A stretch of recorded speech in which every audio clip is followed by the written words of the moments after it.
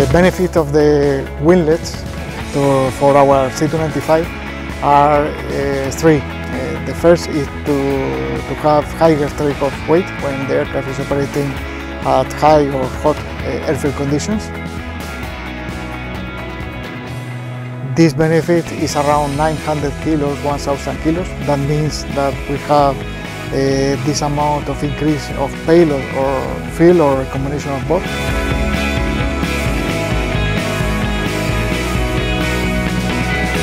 The second benefit is to the improvement of the ceilings.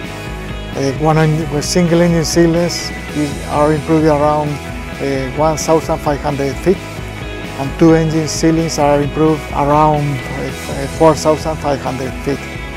And the third benefit is the 3–4% of specific fuel consumption or range when operating at medium speed.